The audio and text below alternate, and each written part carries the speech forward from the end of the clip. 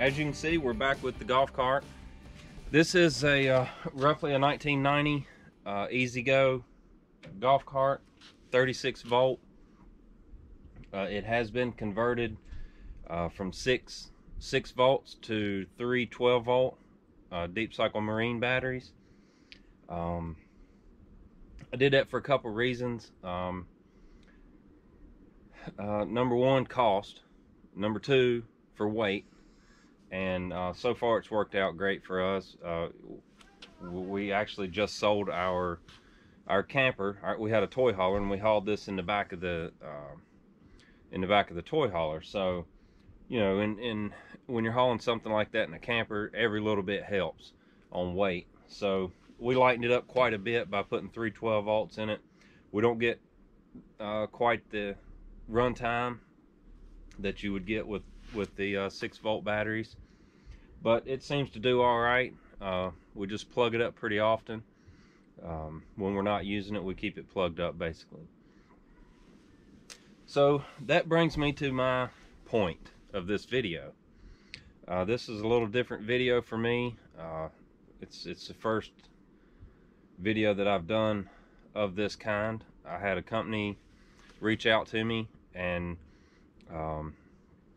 asked if I'd be interested in trying out their product. So basically what it is it's a battery charger, and it's the one that they sent me is a 36 volt for lead acid batteries, which is the type that I run. And I've been trying the charger out now for about 6 weeks, and I have to say it seems like a really good product. I was impressed when I got it out of the box, and just by the feel of it and the quality. And of course, as soon as I plugged it in, it went right to working, and I've been using it quite a bit lately. We haven't had any camping trips, so I'm not using it constant, but I've been using the golf cart a lot around the house, going to the mailbox and taking the trash to the road. And I've been you may have seen in some of my videos, if you follow the channel, where I've been moving the wood splitter with the golf cart, and that works out really well. But anyway, to the charger. So like I said, so far I'm impressed with it. I don't have anything negative to say about it at all. And that was one of the things that in the agreement I told them, that they was more than welcome to send me their product, and I would do an honest review on it, good or bad. And if I didn't like the product, then I wasn't gonna I wouldn't back it. I'm gonna get the chargers and we'll compare them and go over them a little bit. So this is the charger that came with my golf cart when I bought it about 10 years ago. I don't know if this is the charger that came with the golf cart, but it's pretty old. The date of manufacture code says that this charger was made in '92, so it's gave really good service. But with new technology and all, things have changed a lot. That charger's heavy. So cords, with the power cords and all, that charger weighs 34.5 pounds. So that's pretty heavy, I think, especially if you're you know, moving around, hauling this in your camper. So this is the new charger, and they sell these in different voltage and whatever type of plug your golf cart has, they offer that. And I will post a link to this charger in the description. You can go to their website and check it out. But like I said, so far, I mean, that's one hand. Just very impressed with the size of it.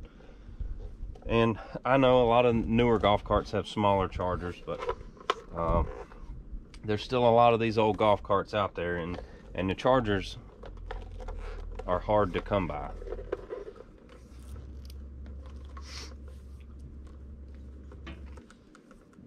So we'll put this one on the scales here.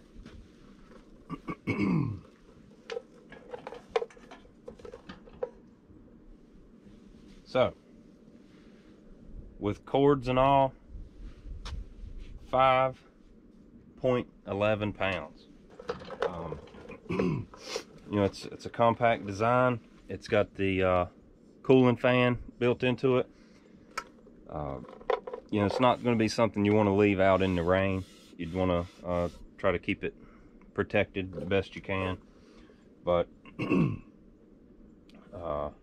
this one is a 15 amp charger. The power cord comes off of it if you need to take it off for whatever reason.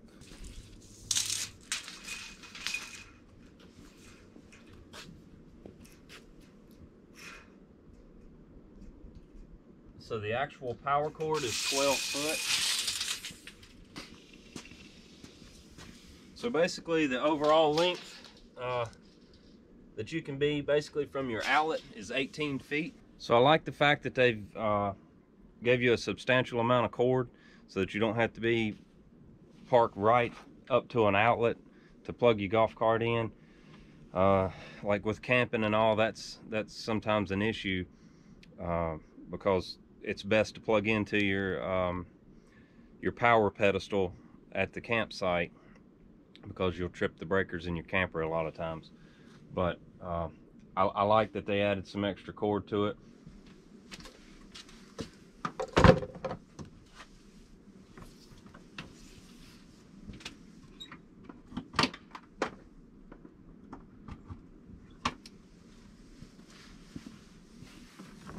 So the red and green light is on right now.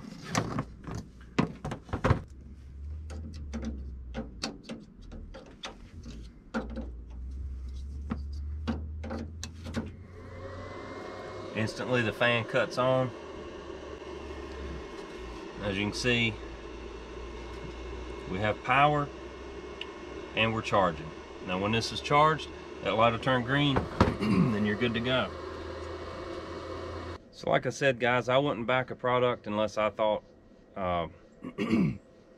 it was decent quality, and I'm impressed with that one. I don't have a lot of experience with battery chargers on golf carts, except for the one that came with it. That's the only one I've ever owned. You know, I've used some other golf carts that, like on club cars, that had a little more modern chargers with them, but I think it's a fine charger. It seems to be built well, and so far it's done the job, and that's all it can do. So guys, be sure and check out that link below in the description if you're in the market for a charger. I think it's a decent charger, and so far it's working good for me. So guys, if you enjoyed it, give it a thumbs up, and if you hadn't already, go down and subscribe. We sure would appreciate it, and we'll see you next time.